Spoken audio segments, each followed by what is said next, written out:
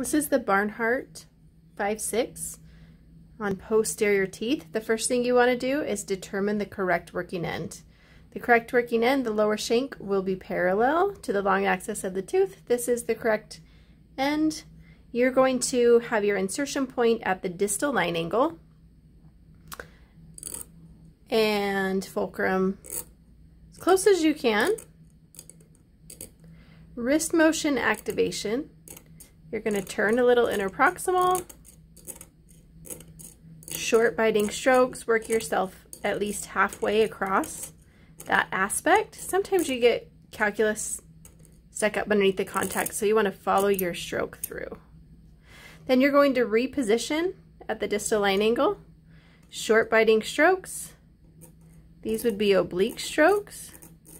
You want moderate to firm pressure in your grasp and moderate to firm pressure on your fulcrum finger. All fingers must be touching in your grasp in order to achieve wrist motion activation.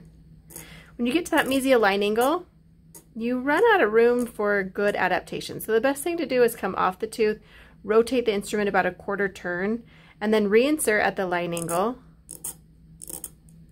and continue to work interproximal. Making sure again that you are staying on the toe third of the instrument. You're going halfway across the interproximal space.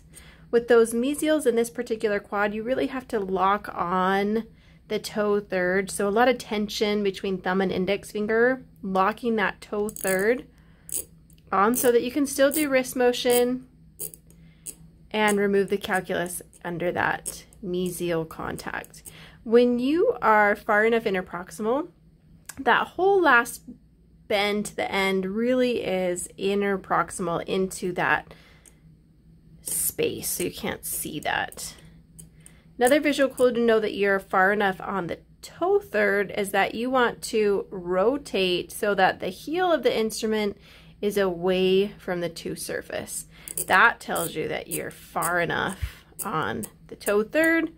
Keep that locked on, wrist motion activation, then you can go to the next tooth. Wrist motion activation, insert distal line angle, reinsert oblique strokes, wrist motion, come to the mesial line angle, stop and turn, and continue to work the rest of the way interproximal.